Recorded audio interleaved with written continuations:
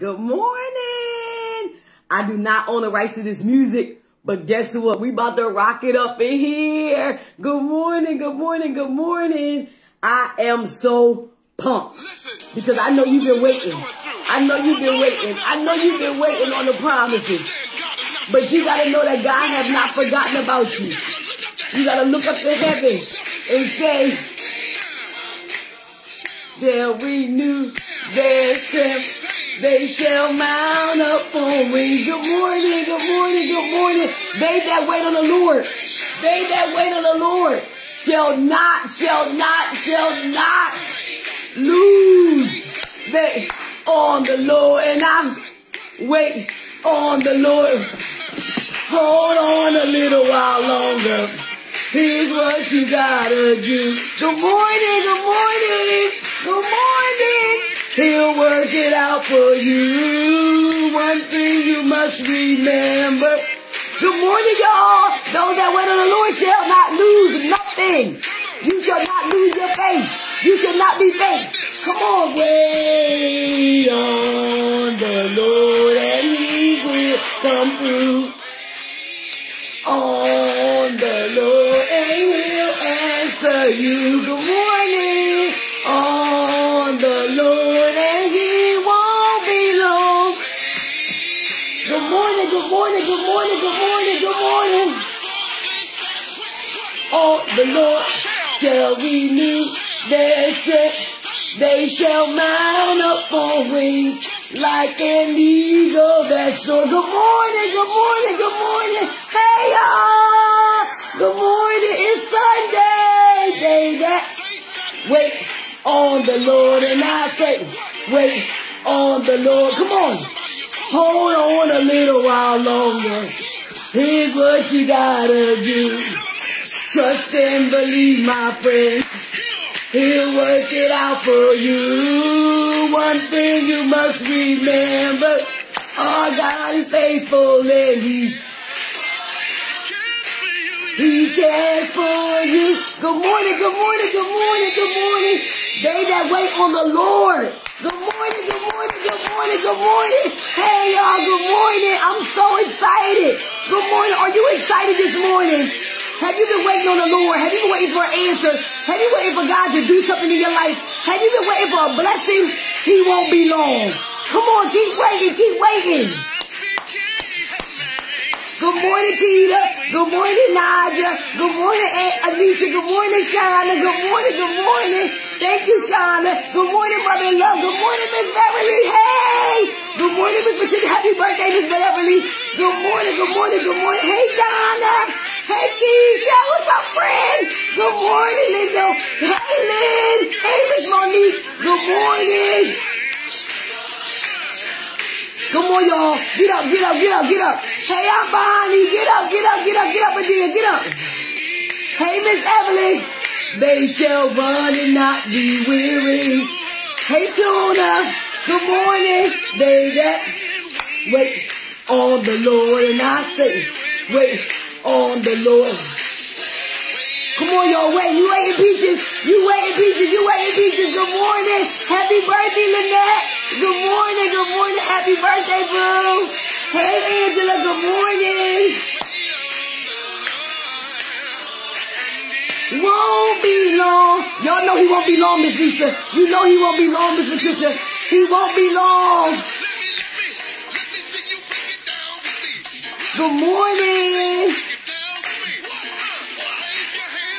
Come on, y'all. Wave your hands and shake your feet. Hold on a little while longer, y'all. Hold on. Hold on. Hold on a little while longer.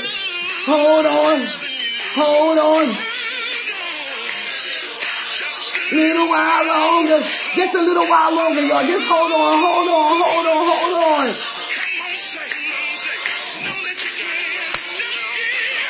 Don't give up. Good morning, good morning, good morning. I want y'all to hold on a little while longer. Here's what we gotta do. Trust and believe, my friends. He'll work it out for you. One thing you must remember. Our God is faithful and He's there for you. Come on. You got to keep holding, y'all. Keep holding. Don't let go. Good morning, Miss Barbara. Good morning, Aunt Sherry. Don't let go because God is right there. Come on, in the midst of your waiting, he's going to bless you. That's what the word says. That's what the word says. In the midst of your waiting, he's going to bless you, Desiree. God bless you. I'm so excited, y'all. Because it's Sunday, and I get to teach the word of God, Tiffany. I get to teach the word of God, Miss Sandra. I get to teach the word of God today. So let us pray. Most gracious eternal Father, we bless your holy and righteous name. Father, we thank you so much for the opportunity to be able to teach your word. Father, we thank you for the opportunity to be able to receive your word. Father, unclog our ears and massage our hearts that we might receive a word today. This word might not be for us. It might be for somebody else. But Father, whatever it is, Father, let us know that you are there. Through the week, God, we love you, we honor you, we thank you. Let the words of my mouth and the meditation of my heart be acceptable in thy sight. Oh Lord, my strength and my redeemer. Holy Spirit, have your way today like never before. Loose, heal, deliver, save, and set free. Father, we thank you. We honor you. We love you. We lift up our hands today. Father, we glorify you. Father, forgive us for our sins, recognizing that we come short of the glory every single day. So Father, loose right now. Loose in this place, loose joy, loose love, loose peace, loose financial freedom. God, we thank you, we love you, we honor you. In Jesus' name we pray with thanksgiving. Our heart says amen. Good morning, good morning, good morning. Well, we are in 1Peter chapter 1. We're still there. Are y'all excited about 1Peter? Because I've been just so joyful about what Peter is teaching the Christians. And it's just been blessing my soul. When I was studying all week, I just had so many notes. I had so much that I feel like I'm going to go over today. However, I'm going to try to hold my peace. I'm going to try to do less as I can. I just been writing and writing and writing. And it's just been blessing my soul. I hope y'all been learning. I hope y'all been able to share it with people. I hope y'all been sharing my live so that somebody else can be blessed through this season. You know, because we think that the holiday season is always a great season for people. But holiday seasons are really tough for some. They're tough because people have lost loved ones, and then everybody's gathering, everybody's with their loved ones, and they're not with their loved ones. You know, people have had hardships, you know, financially. We know a lot of people have been through a lot, you know, within the last couple months with the pandemic. So the holidays aren't always that great for people. So I hope you're sharing a lot so people can get encouraged, so they can feel a sense of relief that they're not alone. So, you know, when we get done, you know, if you feel the need, just go ahead and share the live. Share with your family and friends so that somebody can get a word. Amen. Amen. So we're in 1Peter chapter 1, and we are on verse 8. This is SGS Ministry with your girl, Reverend Rashida Lee. For those that never been on here, we study the word line by line, scripture by scripture, and we dive in. So we're diving in today to verse 8. 1Peter chapter 1, verse 8 and verse 9. And it says, though you have not seen him, you love him. Now, y'all know I need my glasses.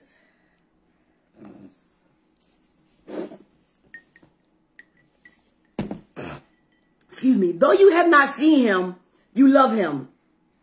And even though you do not see him now, you believe in him and are filled with inexpressible and glorious joy, for you are receiving the end result of your faith, the salvation of your souls. Now, it says, though you have not seen him, you love him. Now, who am I talking about? Peter is talking to those that have now become Christians. And I'm talking to those that are believers now. That's who Peter's talking to. Peter's talking to believers. And it says in here, though you have not seen him, you love him. Now, that was like really, really good to me. And I was like, God, you know, we do love you so much. And we have never even seen you. And I realized that it really is a belief factor. That we love you so much. But we lay our eyes on our loved ones, our coworkers, our neighbors, our friends. And we have issues and disagreements and falling outs and separations. And we find ourselves hating our loved ones, those that are close to us, those that are tangible, those that we can touch. We're so easy to say, I'm done with you. We're so easy to say, I'm not talking to you no more. Let's just sever this relationship. We good. We've been friends for years. We've been married for a long time. We've been, you know, raised up with this family because this is our cousin, this is our aunt, this is our sister, this is our brother. And we are so quick to say, I'm done.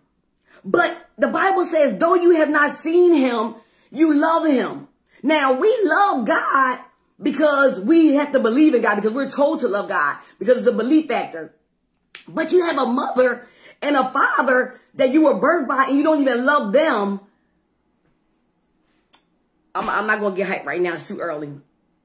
I want to just talk about how can we love an invincible God, one that we've never seen before, but our neighbor, our cousin, our loved one, we cannot love.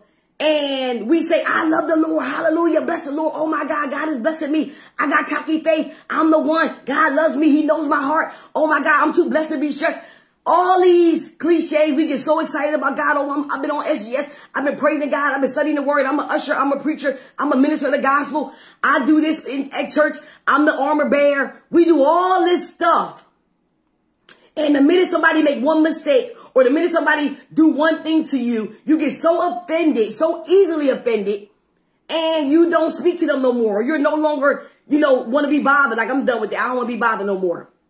And I had so many questions about it. It was laying on my heart so heavy because, I found myself this week, a couple people asked me about relationships that I had, and I'm like, whatever.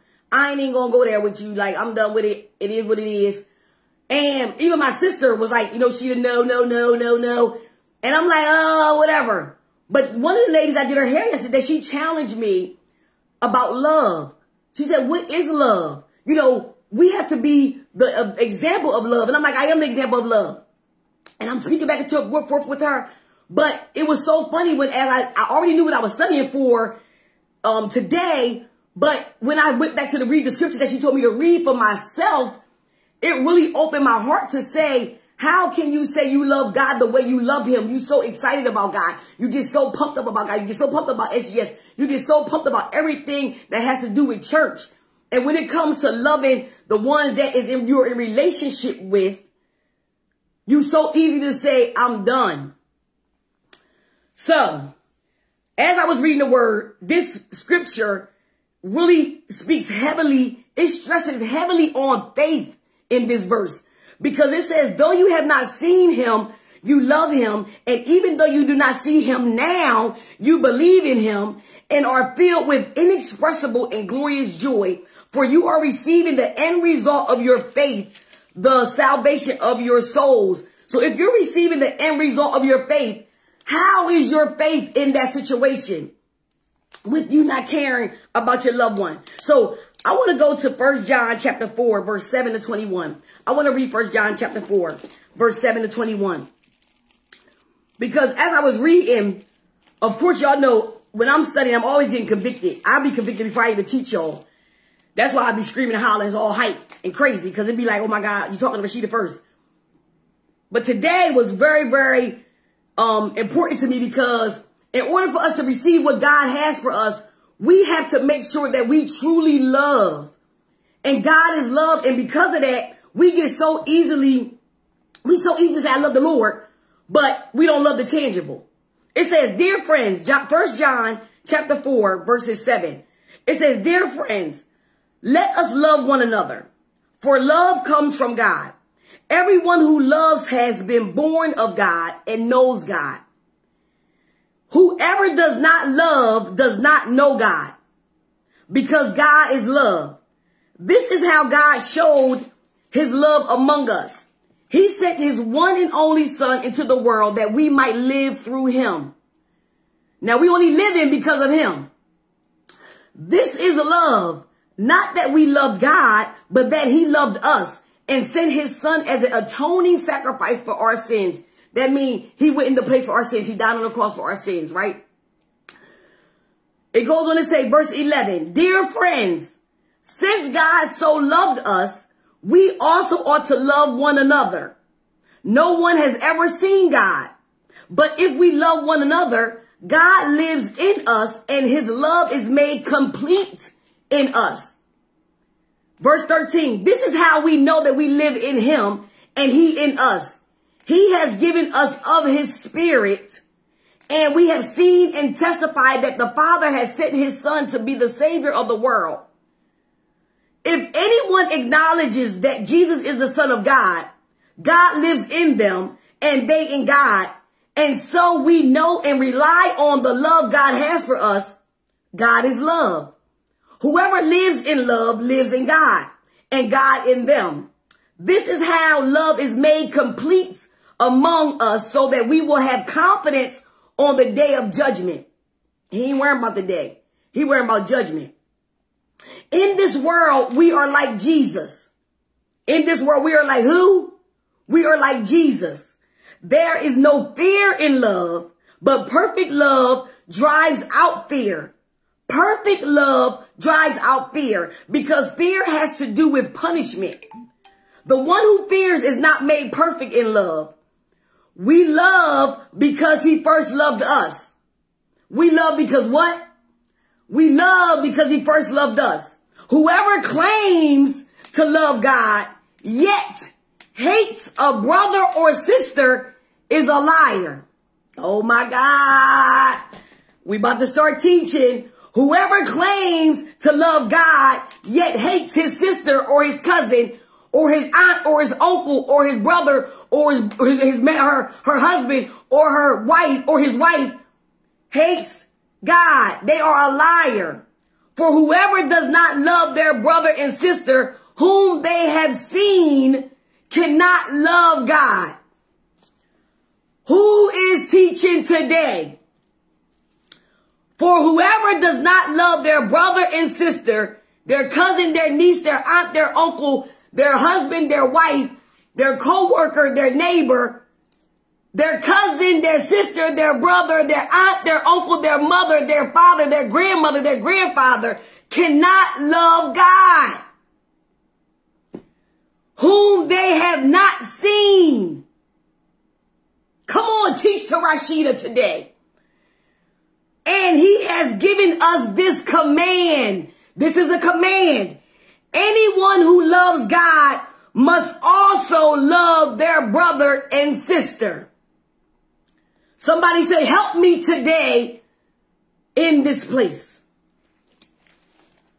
You have to love. God is love. How do I love when they hurt me?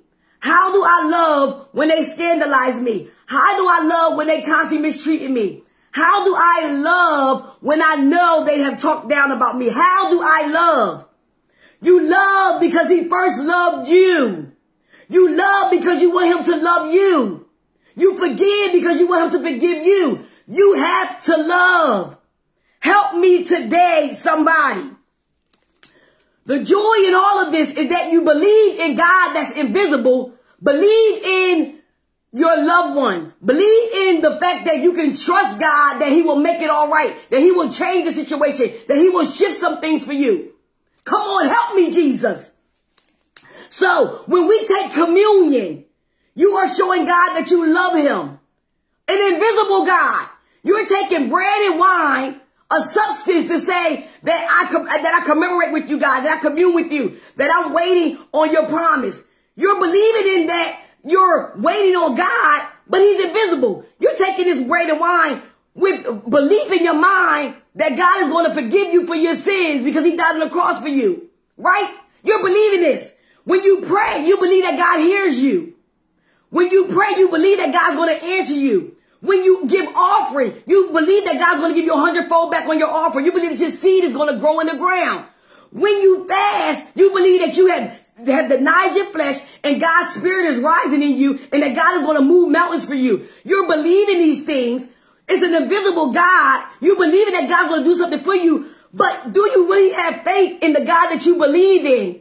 Because if you did, you would love your neighbor. You would love your sister. You would love your brother. You would love your mother. You would love your father. Your mother that sent you out for adoption. The one that didn't take care of you. The one that barely gave you anything to eat. The one that didn't have no shelter over your head. The one that had you living in a shelter.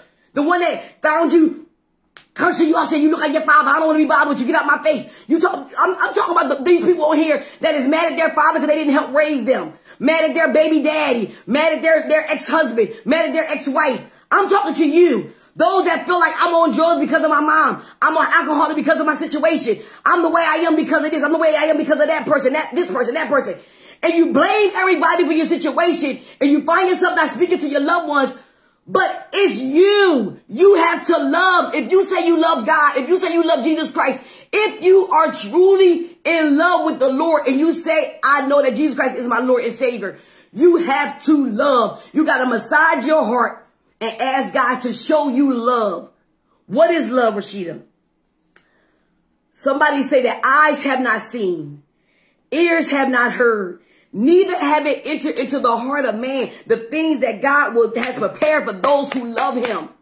He's not preparing nothing for those that don't love him. But you can't receive anything if you don't love your neighbor, if you don't love your sister, your brother. You gotta love. That was 1 Corinthians chapter 2, verse 9. So, love makes our actions and gifts useful. You might have a lot of gifts. You might have a lot of talents. You know, I was always good with speaking. I was always good with being hyped. I was always good with galvanizing the crowd, getting people hyped. That was just me. This is what I do is normal. This is not an act. This is who I am.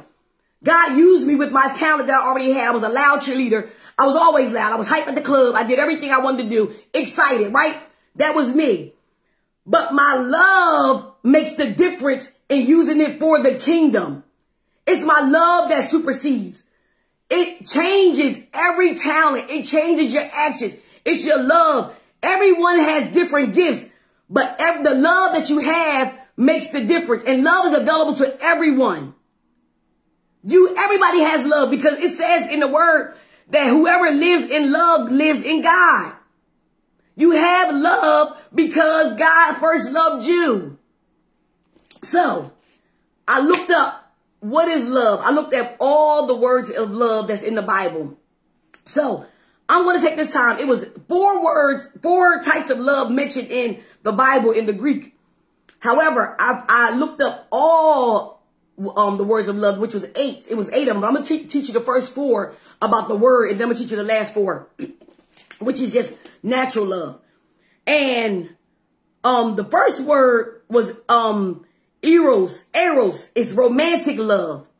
And the romantic love that we have, I want to read out of Song of Solomon. That love was romantic love. A lot of us just look at love as intimacy. You know, as you touching me, as you caressing me, the romantic love. And Song of Solomon, which this book is so, I mean, when you read it, it's just like, it blows your mind because he really, really, really showed true love. And you're just like, oh my God, I wish somebody would love me like this. Solomon, he was a mess. He had a lot of wives. He knew how to love. Let's go to Song of Solomon, or Song of Songs, chapter 1, verse 2. Song of Songs, chapter 1, verse 2. This is Eros love. It says, chapter 1, verse 2, let him kiss me with the kisses of his mouth, for your love is more delightful than wine. Let's go to chapter 8, verse 6 to 7. Still in Song of Songs, chapter 8, verse 6 to 7. Who want the kisses that taste better than wine? I know if you like to be intimate, you love to kiss first, right? That's what intimacy starts out with, kissing. And you get excited like, oh my God, we had our first kiss. It says, verse 6, chapter 8, verse 6. Place me like a seal over your heart, like a seal on your arm. For love is strong as death. My God. For love is strong as death. Its jealousy unyielding as the grave. It burns like blazing fire, like a mighty flame. Many waters cannot quench love. Rivers cannot sweep it away. If one were to give all the wealth of one's house for love, it would be utterly scorned. Who wants romantic love? Love that's stronger than death. You know, when you're just so in love, you don't even want to eat. You don't even want to go outside. Like, I just want you to be with me. I want you. That's Eros love. Let's go to Ruth chapter 1, verse 14 to 18. This is storge love. This is love between family members. Storge is S-T-O-R-G-E. Eros is E-R-O-S. Love. That's the second love. Ruth, let's go to Ruth chapter 1, verse 14 to 18. Now, Ruth, we know that Ruth loved her mother-in-law. She loved her dearly. And she was married to Ruth's son. I mean, she was married to Naomi's son. I'm sorry. And she loved her mother-in-law so much that she had storge love. She says in Ruth chapter 1, verse 14 to 18, now Ruth's husband died at this particular time, and Ruth wanted them to leave. I mean, Naomi wanted her two daughter-in-laws to leave and go back home with their parents. But Ruth said, I didn't want to go. I want to stay with you. She had storge love. It says, where you go. Let me start at verse 14. It says, at this they wept aloud. Then Orpah kissed her mother-in-law goodbye, but Ruth clung to her. Look, said Naomi, your sister-in-law is going back to her people and her gods. Go back with her. Naomi like, go back. I don't want to be bothered. Just go ahead back. But Ruth replied, don't urge me to leave you or turn back from you. Where you go, I will go. And where you stay, I will stay. Your people will be my people and your God, my God. Verse 17, where you die, I will die. And there I will be buried. May the Lord deal with me, be it ever so severely, if even death separates you and me. When Naomi realized that Ruth was determined to go with her, she stopped urging her. That is a love that you won't see often. People always find a way to not love their in-laws. They're like, oh, my mother-in-law, my in-laws, they get on my nerves. I'm good with me and my husband. We chilling. I got my own family. But that's the type of love that you need with your in-laws, because you never know when you're going to need them. It's nothing like having in-laws that love you back and that you love. Naomi and Ruth showed that. Let's go to Esther. I want to show y'all Esther, her love between family members. Go to Esther chapter 3, verse 5. Now, Esther was an amazing story as well, because Esther had a time with her cousin Mordecai. It was amazing because they were trying to kill her cousin Mordecai. Yo, I can't find Esther.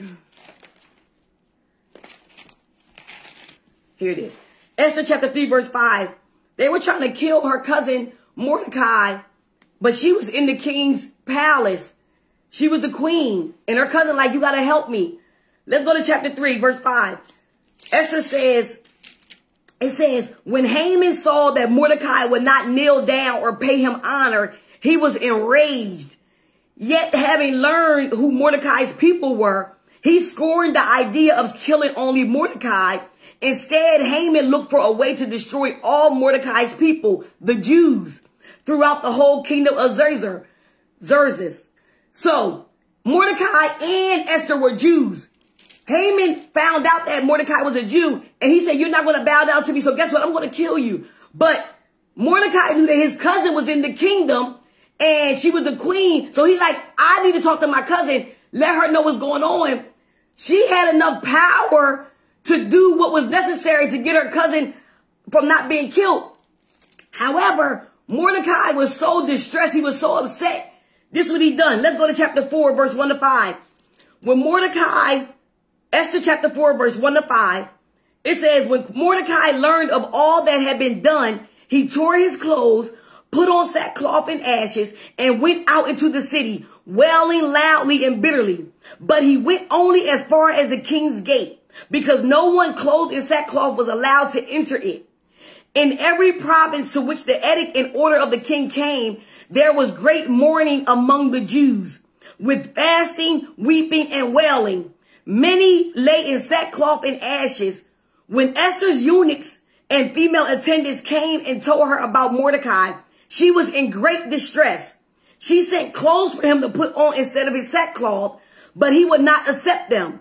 Then Esther summoned Hathach, one of king's eunuchs, assigned to attend her, and ordered him to find out what was troubling Mordecai and why.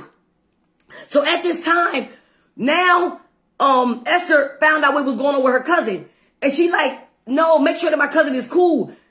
Well, the eunuchs told her what was wrong. And because of that, she like, no, y'all not going to kill my cousin or the Jews because I'm a Jew. She knew she was a Jew, but she never disclosed that information to the king. The king never knew that she was a Jew.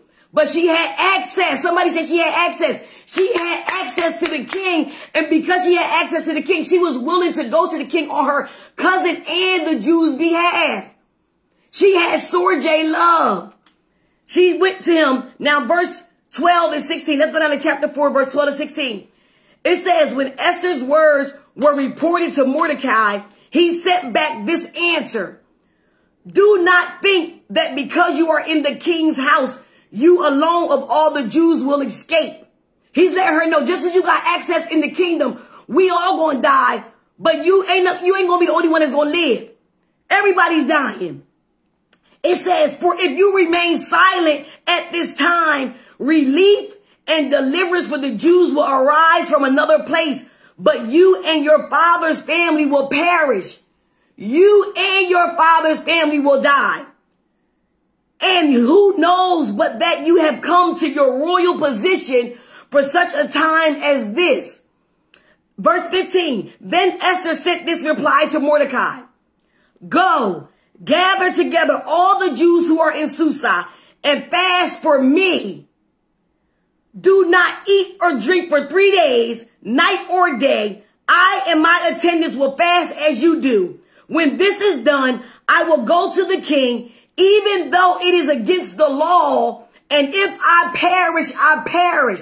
She said, if I die, I die, because I want to make sure that I had the Sorjay love for my family to make sure that none of us die. You will not die alone. I will make sure I do whatever I need to do because I'm in a position to make sure it will happen. So Mordecai went away and carried out all of Esther's instructions.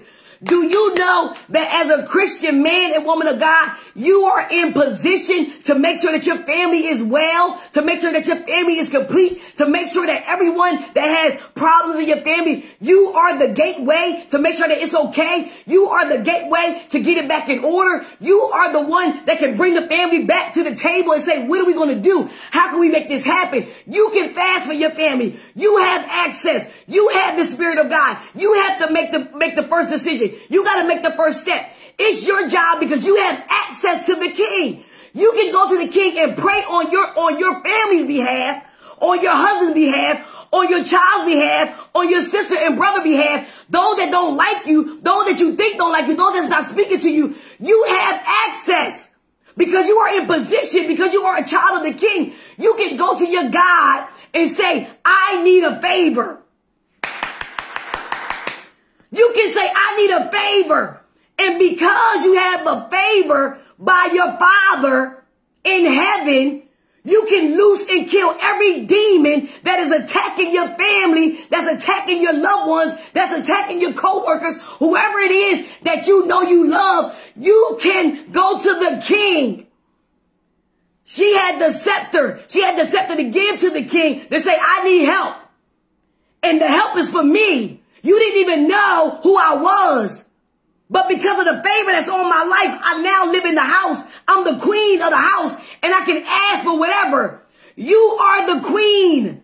You are the king and you have access. You have oh my God, you got it right in your mouth. You got it right in your heart. You have it. But we so afraid to go to God to ask because you're like, you know what? I'm good. I'm done. I ain't fooling with my family. I ain't talking to them. I'm done with them. I don't want to be bothered. And guess what? You're losing time. You're losing time. You are losing time with God. You are losing the blessing that God has stored up for you. It says, eyes have not seen, ears have not heard, neither have it entered into the heart of man. Those that believe in God, he has things prepared for you. Those that love him. You have to love God. In order to love God, you got to love your loved ones. You got to love those that are attached to you, those that are related to you. Come on. We got to stop playing these games. You love the Lord so much, but you don't even speak to your sister. on. You don't love your cousin. You don't gotta love him. Just talk to him. Forgive him and go on. The next love is phileo love. Phileo love. That's spelled P-H-I-L-E-O or P-H-I-L-I-A. That's brotherly love or friendship love. That's a love that we have. We have more love with our friends and with our groups, our community. We have more love with our sororities. We have more love with our ministries. We have more love with our church family. But we didn't even have love with our own husband and wife and our kids right at home. Come on. We be running around making all these noises and sounds and clapping and, oh my God, I can't wait to get there. Oh my God, I can't wait to be my girl. I can't wait to be with them. Oh my God, I can't wait to take some selfies. I can't wait to take our pictures. I can't wait till we do our clap. I can't wait till we do our dancing. And then you like barely want to go to Thanksgiving. But you waiting to see what your sorority or your sister circle is doing or your men of valor programs is doing so you can be with them. Huh? And you say you love the Lord? You say you love the Lord, really? No, we got the time out for that. Time out. You have the brotherly love that we have, the friendship that we have is deep emotional bonds that connects two people.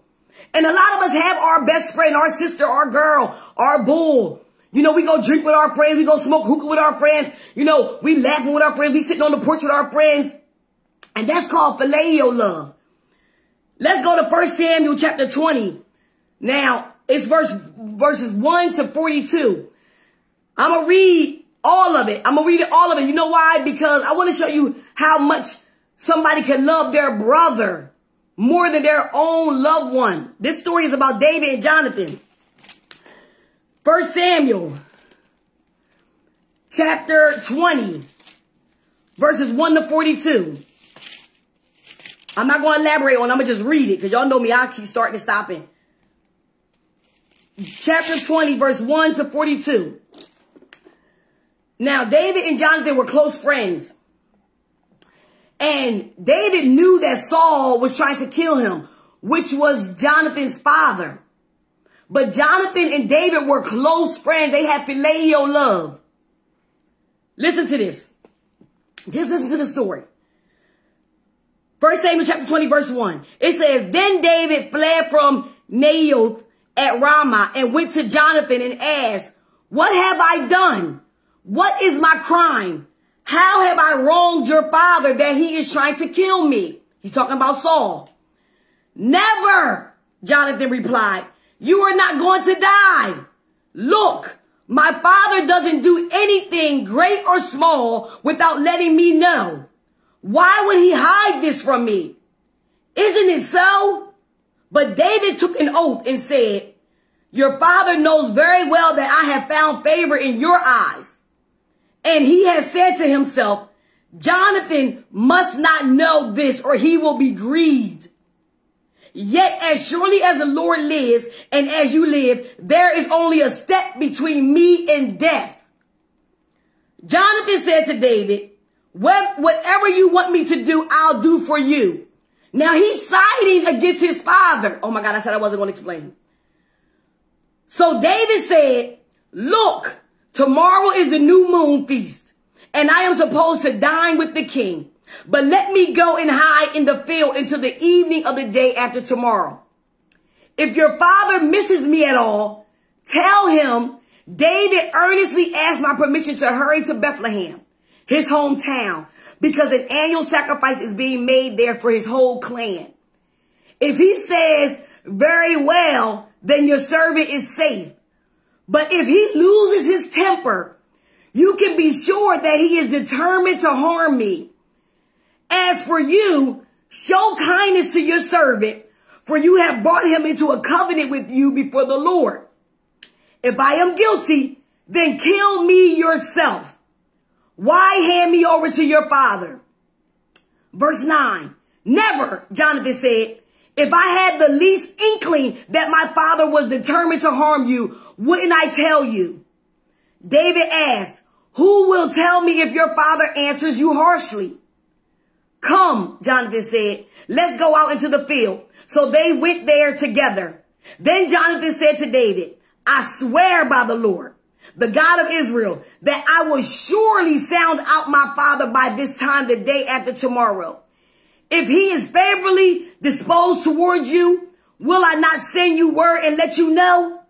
But if my father intends to harm you, may the Lord deal with Jonathan, be it ever so severely. If I do not let you know, send you away in peace. May the Lord be with you as he has been with my father. Verse 14, but show me unfailing kindness at the Lord kindness as long as I live, so that I may not be killed. And do not ever cut off your kindness from my family, not even when the Lord has cut off every one of David's enemies from the face of the earth. Verse 16, so Jonathan made a covenant with the house of David, saying, may the Lord God call David's enemies to account. And Jonathan had David reaffirm his oath out of love for him, phileo love, because he loved him as he loved himself. Then Jonathan said to David, tomorrow is the new moon feast. You will be missed because your seat will be empty.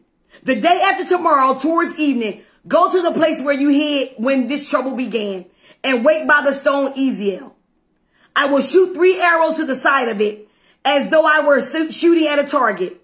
Then I will send a boy and say, go find the arrows.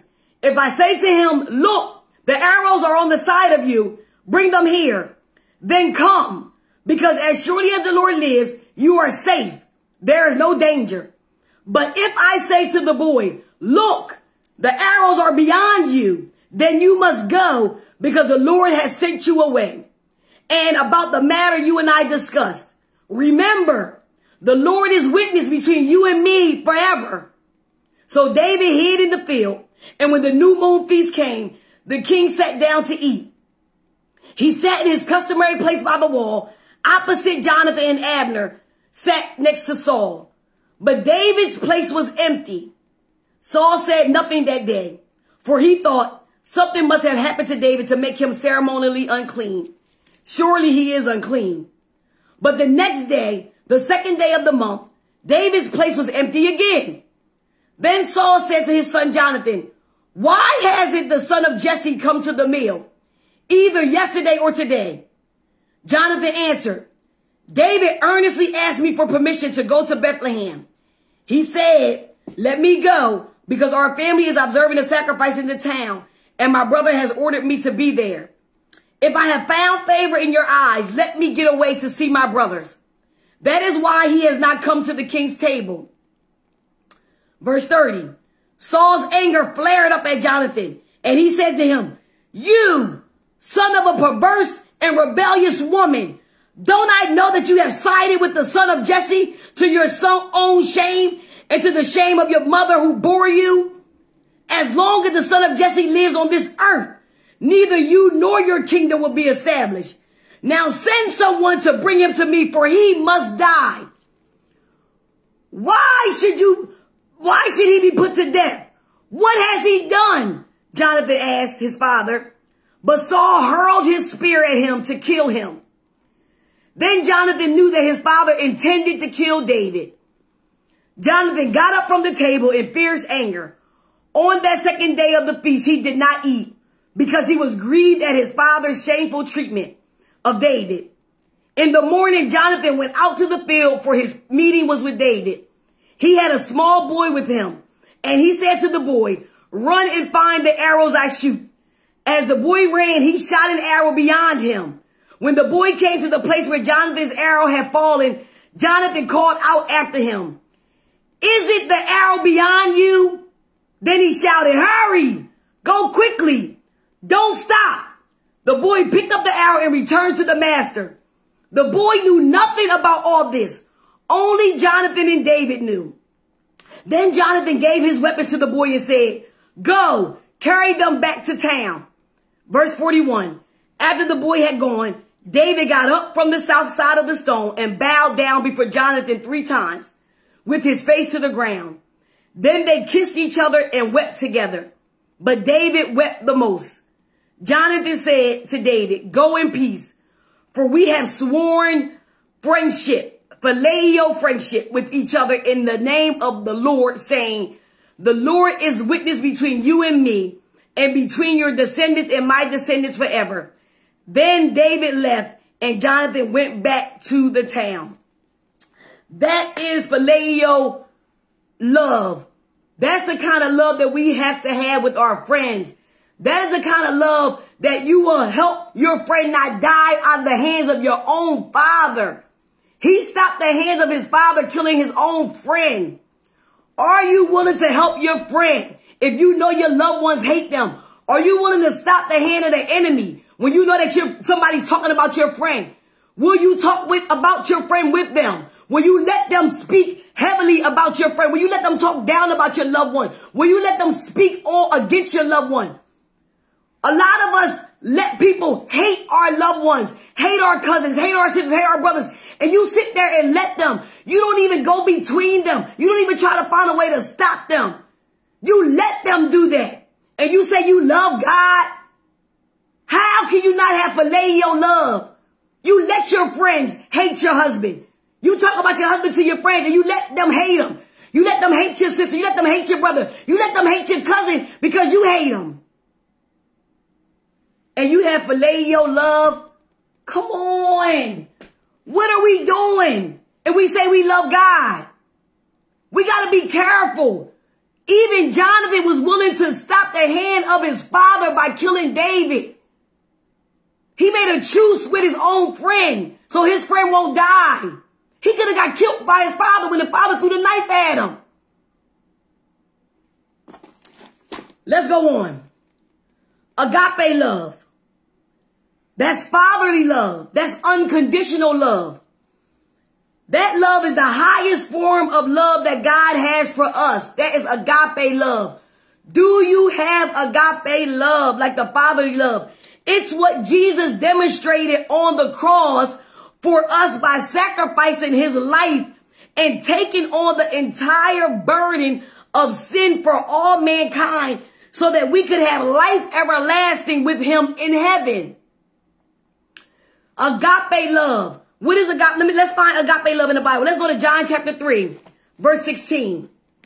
Now we read John chapter 3 like 2 weeks ago about Nicodemus, right?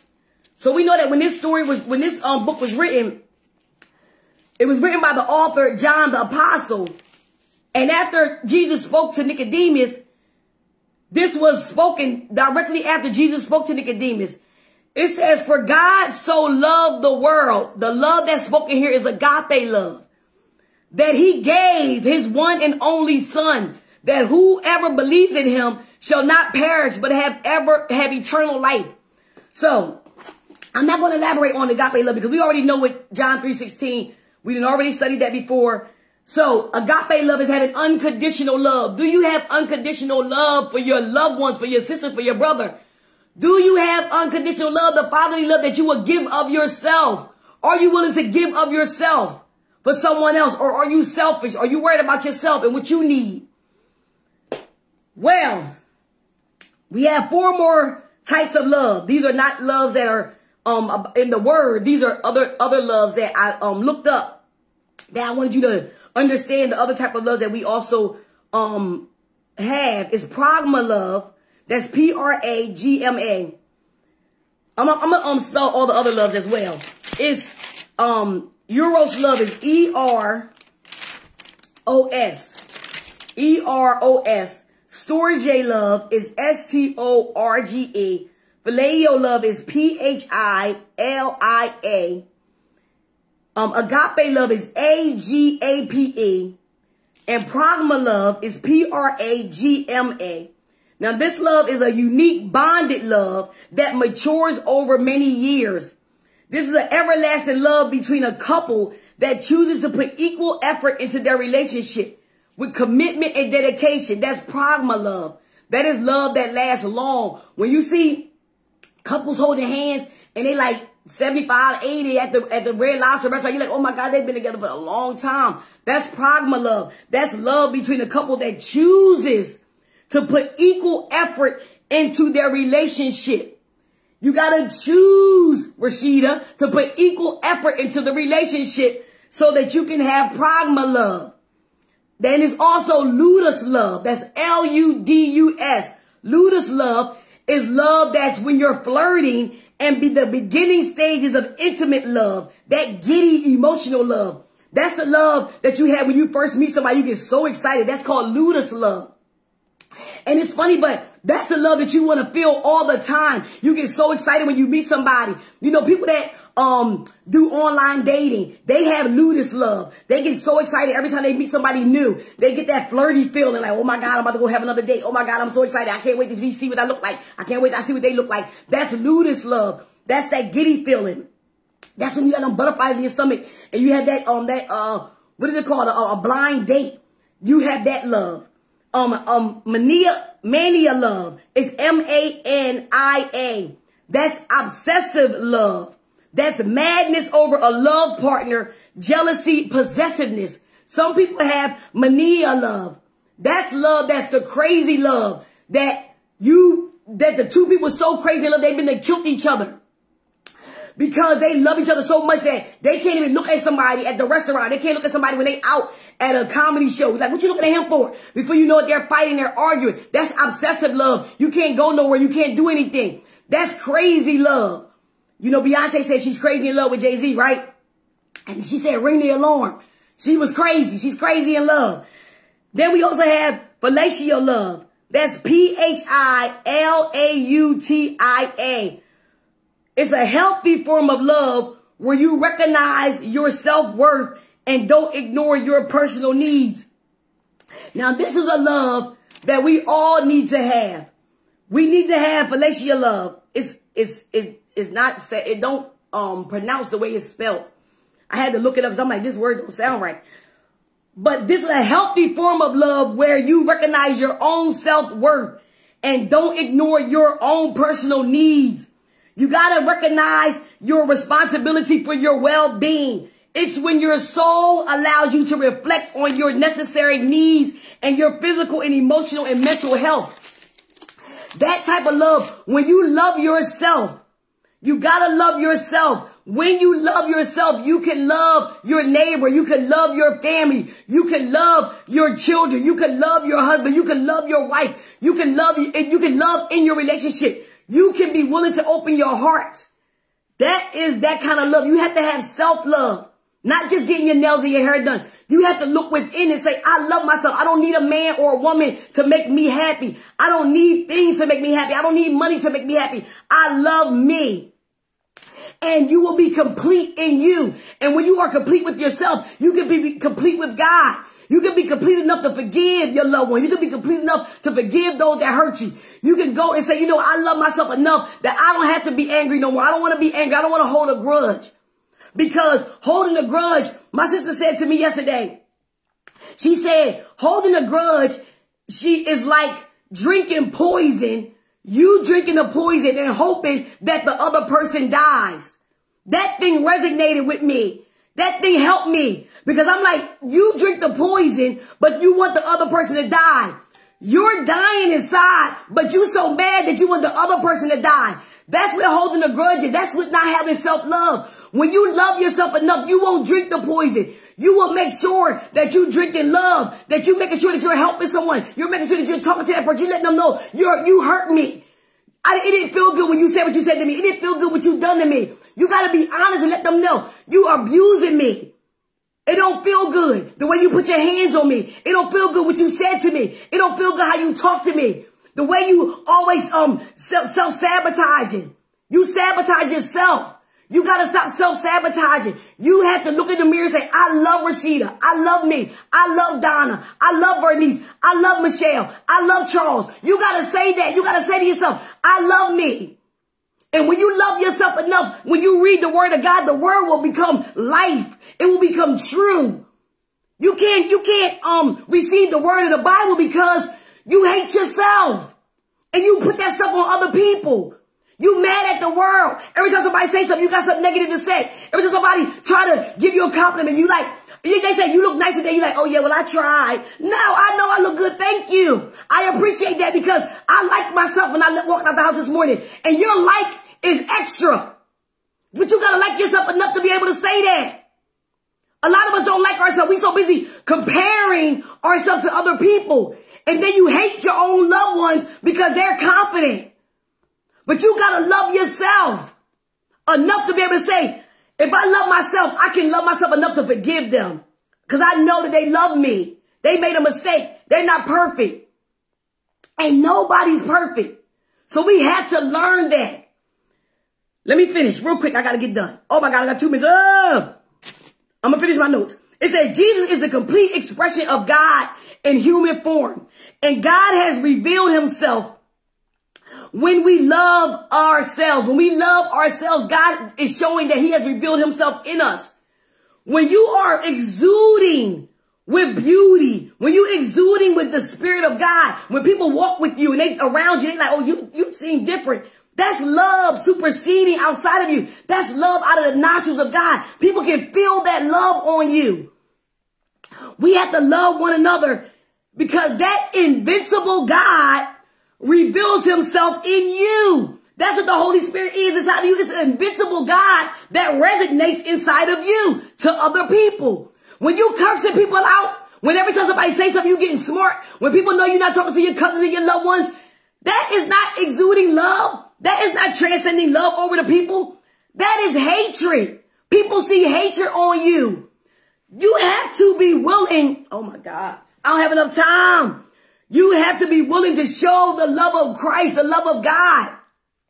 And the woman of God that was in my chair yesterday, 2 women that was in my chair. One lady that was doing her hair early in the morning at 7 o'clock. And another lady that was doing her hair at 11 o'clock. And they both was asking me about relationships that I'm in, that relationship that I'm in.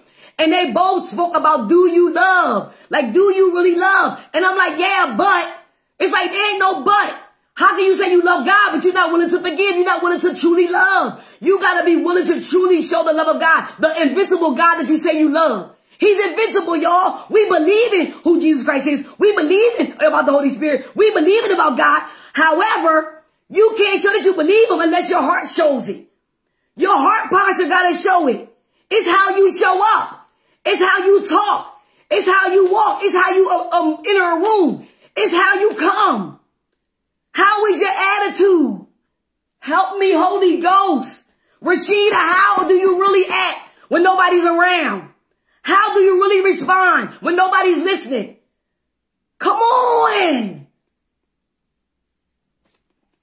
John chapter 20, verse 29. You cannot say you love God and you have never seen him, but you see your loved one and you hate them. You must reconcile. You must resolve the issues or conflict while you still have time. Somebody say, I don't have a lot of time. Why? Because people are dying. And guess what? People die and they be so bitter for the rest of their life because they didn't get the chance to tell their mother how she treated them. They didn't get a chance to tell their father how he hurt them. They didn't get a chance to tell their child what they done to them. They didn't get a chance to tell the person that, gave them peer pressure, that helped them be on abuse, that been abusive to them. Those things are true. You don't want to hold on to that for unforgiveness because you didn't tell them that they hurt you. You don't have a lot of time. People are dying. You don't want to walk around bitter for the rest of your life. You have to solve the conflict while you still have time. Mend the broken areas. Restore the broken relationships because you can't have inexpressible and glorious joy over something you are believing, but you can't rectify a broken relationship with your loved one. Oh my God, teach me, Lord. Inexpressible. What is inexpressible? The Bible says in 1 Peter. Let's go back to 1 Peter real quick. We almost done, y'all. 1 Peter chapter 1. It says, verse 8, though you have not seen him, you love him. And even though you do not see him now, you believe in him and are filled with an inexpressible and glorious joy. For you are receiving the end result of your faith and the salvation of your souls. Inexpressible joy is indescribable joy. It's too strong to describe. That's how much joy you have when you say you love God. You get so excited. You get so pumped. Oh my God, I'm going to church. I love the Lord. He loves me. He knows my heart. Oh my God, I'm just so blessed. God is pouring out blessings on me, but you hate your sister. You can't have inexpressible joy when you don't love.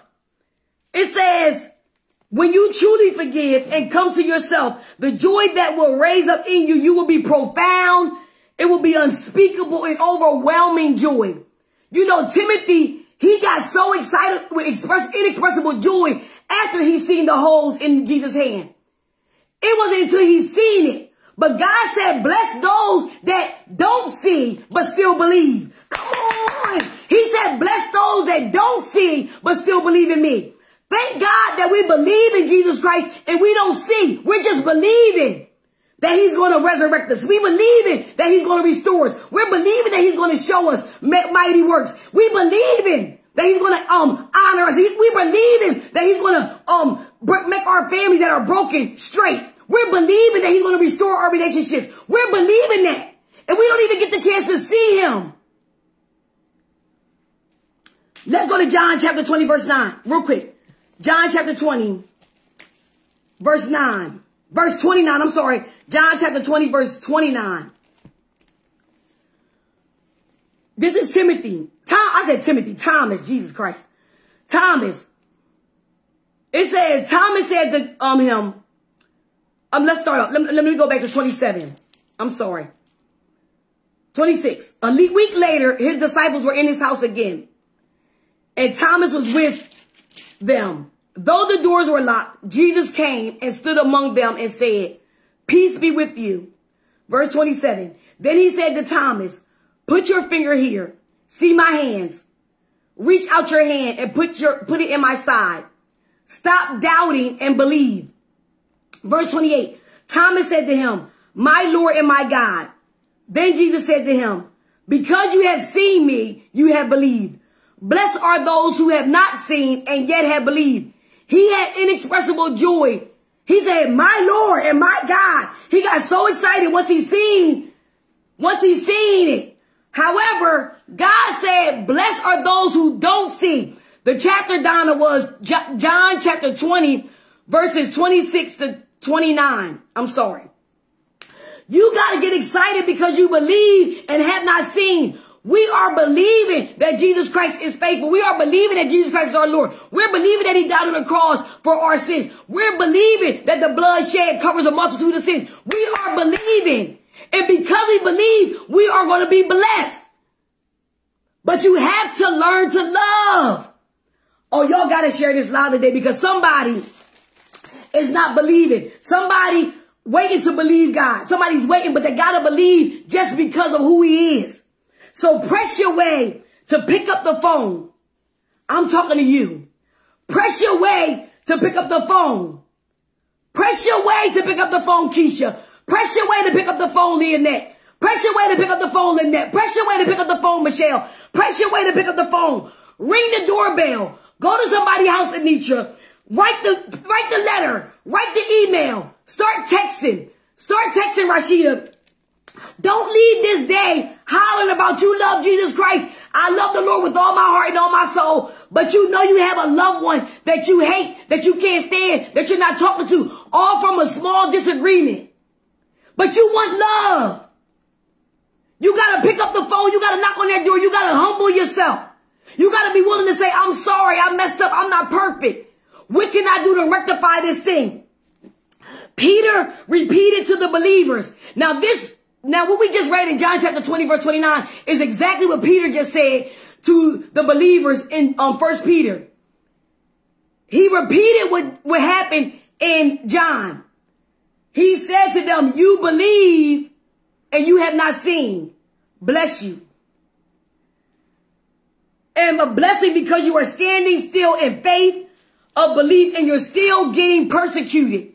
They were still getting persecuted even though they believed and they was not there when Jesus Christ died on the cross. They learned about Christ later, but they still believed even while they were becoming martyrs, even while they were dying because they loved the Lord. But all you have is faith. It says that we had to stand on faith. You believe because of your faith. All you have is faith that will carry you. This is our last scripture. Go to 1 Timothy chapter 4, verse 10. This is our last scripture, y'all. 1 Timothy chapter 4, verse 10. Real quick. It says, 1 Timothy chapter 4, verse 10. That is why we labor and strive, because we have put our hope in the living God, who is the Savior of all people, and especially of those who believe. We labor and strive in this thing. We're laboring, we're serving. You have to keep serving. We have to keep serving, even though you can't see him, even though you can't touch him, even though he's not tangible, even though we're not walking with him. You have to continue to serve him, even though you can't see him, even though you can't trace him. You still must trust him. Even though it hurts, you still have to sing hallelujah. Even though it don't feel good, even when they just slander your name, still continue to raise your hand in the sanctuary. Continue to clap your hands. Continue to pray. Continue to fast. Even when they're not faithful, continue to look to the hills which cometh your help, because your help comes from the Lord. Miss Millicent, I'm talking to you. Even though, come on, Angela, even though they hurt you, even though you got so much to say, get it out. Get it off your heart. Make sure that they know how you feel so that you can love truly, so God can truly love you. It's your faith that's being displayed in the word. It's your faith that's being displayed. Just don't listen today. Let it resonate in your heart. Let it resonate in your heart, please. For those that don't know, he's our everything. He's Jehovah Jireh. He's Jehovah Nisi. He's Jehovah Shalom. He's Elohim. He is the King of Kings and the Lord of Lords. He's faithful. He's amazing. He is loving. He is kind. He is forgiving. He is a God that will always see about you. He is a help in the time of storm. Whatever you need from him, I'm telling you today, you can have it. But I'm telling you to massage your heart. Massage your heart. So that when you turn around tomorrow, God can bless you because you took the time to pick up the phone. You took the time to write the email. You took the time to text. You took the time to forgive. You took the time to say, God, show me where I'm lacking. Show me where my love is weak. Show me where I need to get better at. This word bless my life today. Somebody say, give me a clean heart. Renewing me a right spirit. Somebody say, create in me a clean heart. Don't just give it to me, create it. Because it takes a lot to create something. It takes a moment. But I'm telling you to get started today. I don't know who this word is for, but I'm telling you, share this live. Let somebody know that love supersedes all. God bless you. Father God, in the name of Jesus, I bless your holy, righteous name. Father, we thank you so much for love. Father, we thank you so much for the 8 loves that we found out about today. Father, I thank you, God. Father, I ask you today to just continue to have that agape love for us. Help us to have agape love. Help us to have that unconditional love. God, help us to be better in our walk with you. Help us to be better with our family, our friends, our loved ones, our co-workers, our neighbors. Father, help us to show who you are. You are an invincible God, but you resonate through us. Father, let the world see that we are carrying your glory. Father, let them see that you are in us. Father, let them know that you have saturated us with your blood. Father, let them see that we are made brand new because of you. Father, we need you today like never before. Loose, heal, deliver, save, and set free today. Father, we need you because our hearts are hard. A lot of us are angry. A lot of us don't want to be bothered with our loved ones, with our sisters, our brothers, our cousins, our nieces, our father, our mother, because they have hurt us. But Father, I ask you today to remove the stone from our hearts so that we can receive your glory, so that we can receive what you have prepared for us. Father, I want all that you have stored up for me. So, Father, cut my heart open and do surgery on it, God. Right now, today. Father, I thank you, I love you, and I honor you. We look forward to your glory. Father, we thank you. There is somebody on this live today that feel like, I love the Lord. I've been a believer all my life. I know that God is my Father, but I didn't have love. I didn't know that I didn't have love. You can rededicate yourself today. You can give yourself back to Christ today. just by confessing with your mouth that Jesus is Lord, that you know that now Jesus is love, and believing in your heart that God loves you, and you will be truly saved. I know we say we saved because we go to church, but saving is through love. So today, if you don't know Jesus Christ, you just so happen to scroll by this live and I'm on here, you can receive our Father today. You don't have to do no cartwheels, no flips. You don't have to do anything. All you have to do is repeat after me. You have to say, Lord Jesus, I believe you are the Son of God. And I believe you came to earth. And I believe you died on the cross for me. And I believe you shed your blood for me. And I believe you rose from the dead. Right now, I come to you, Lord Jesus, because I am a sinner. Forgive my sins. Cleanse me with your blood. Make me clean. And I will be clean. Come into my heart. Save my soul. I no longer belong to Satan. I belong to you. I am forever yours. And I am now saved. Amen. Amen, amen, amen, amen. God bless y'all. I want y'all to know real quick that we raised $712 for our giveaway on next Saturday. We have so many donations for our food donations. I'm going to take the money and go buy the rest of the food that we need. And also, I'm going to make sure that we have enough food to give away with the hot meals on next Saturday. I will not be available next Sunday on live. I'm going away. I have to go to a conference. However, those that are available to go and serve at the turkey giveaway at Chester Fine Arts Center next Saturday, I will send out the flyer tomorrow so that you can be there. Please go and represent SGS. I will not be there. I have a conference I have to be at. However, I need a couple people just to go represent for us because of all the love and dedication that you have, all the serving that you have done. I really would appreciate if you will be there to help serve. Only you just got to serve for a little bit. The Omega Psi Phi Epsilon chapter, they will be there in full effect. They always have a lot of people, but I definitely want to make sure that you guys are there. So if you still want to give an offering, you can. You can still send your offering to SGS Ministry. To paypal.me/SGS Ministry, or to Cash App $ Reverend Rashida Lee, REVRASHEEDAHLEE. And it will be used for the giveaway, for the turkeys and everything. I'm just so excited, y'all, because God is really showing us love. You exhibit love when you serve. When you serve, you give back to God's people. When you clothe the naked, you're giving back to God. When you're making sure that you are helping the homeless, you're giving back to God. When you're helping the hungry, you're giving back to God. So I thank all of y'all for y'all donations. I thank y'all so much for y'all time that y'all serve. I thank y'all so much for being attentive on this live, for sharing this live. And if you're on here and you don't get our daily updates, I send out a weekly update. I would like for you to text SGS to the number 474747, and you will finally get updates. That is SGS. I'm going to put it in the chat. It's SGS to the number 474747. And you can also go to my YouTube page. If your loved ones are not on Facebook, tell them to go to my YouTube page under Reverend Rashida Lee for YouTube. And you can watch the word any time of the day on your TV. So, and if you are not on YouTube, go and subscribe to my channel. I would really love that you'll subscribe to my channel, because guess what? Then I will be able to go live from YouTube. And then we'll be international. We'll be worldwide, y'all. So I'm excited. I love y'all. God bless y'all. Make sure y'all go to church today. And also, if you have did the 90-day challenge with us today, today is the last day for the 90-day challenge. We're going to meet at the hair salon at 2 o'clock just to share our testimony. If you didn't do the 90-day challenge, still come by. Come on and say hi to me. Come on and give me a hug. Come on and just share your testimony about how God has blessed you in the last 90 days.